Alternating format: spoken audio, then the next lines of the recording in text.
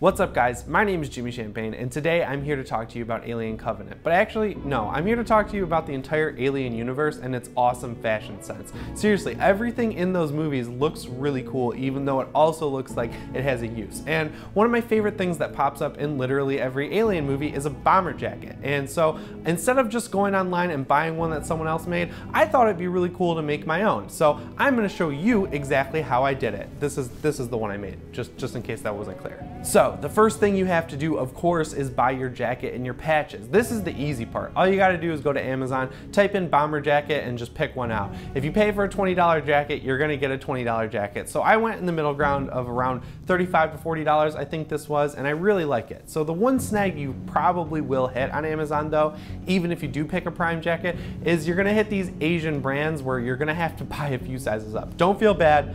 This is a 4XL and I'm a medium. It feels weird to buy that stuff, but don't worry. It's just how it is. So you're gonna have to go a few sizes up, but your jacket will come in a couple days. And the reason I chose this one is because I really like the navy blue look. I thought these lines kind of made it look futuristic, like it actually fit in the Alien universe. And you know, bomber jackets are in right now, so you can't really go wrong there. So now that you have your jacket, you've got to get your patches. So the first patch I went with was the Weyland Yutani patch. And I went with this one because that's got to be on every Alien jacket. That's a huge part of the Alien universe, and it looks pretty cool right here over the chest. This one will run you about $6 no matter where you get it. You can probably get it a little cheaper on Etsy, but then you're gonna wait a little bit longer for it to ship to you. So you pay a little more, you get it a lot quicker. That was the trade-off I made.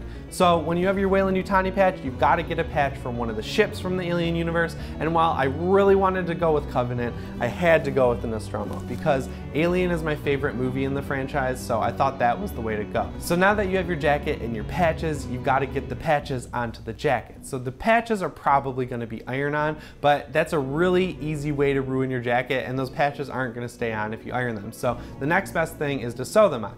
I don't know how to sew, but my girlfriend did, so I very nicely asked her to help me out, and thankfully she said yes and helped me sew these patches on. So what you're going to need to sew the patches on, if you're going to do it yourself, you're going to need sewing needles, you're going to need safety pins, you know, to hold the patch in place so it doesn't get, you know, kind of wonky and turn the wrong way. And then you're also going to need thread. I went with black for the Weyland Yutani patch because it's a black patch. And then here you could go either way. For the Nostromo patch, you could go royal blue, you could go black. I went royal blue because that kind of matched the patch, but it's totally up to you. You could even go navy to match the jacket. But once you have all that stuff, you're ready to sew. So that'll take you probably about an hour. My girlfriend's a really quick sewer. It took her about 45 minutes, but if this is your first time, I would probably say budget out about 1 to 2 hours to get the sewing done. So when you're done sewing, you're done with the jacket. It's as simple as that. I'd estimate that this will cost you about $60 total and probably take 2 to 3 hours of work, and it's kind of fun. You can just throw on a TV show, throw on the Alien movies that you haven't seen in a few years, and just make a whole Friday night out of it. That's what I did, and I think it was totally worth it. So if you haven't seen Alien Covenant yet, you should definitely check out my review, which you can find right here. It's my most watched video of all time, and I think that's really cool. So if you already watched it, thanks a lot. If you haven't, you know where to click. But as always, guys, I'm Jimmy Champagne, and I'll see you in the next one. Thanks so much for watching.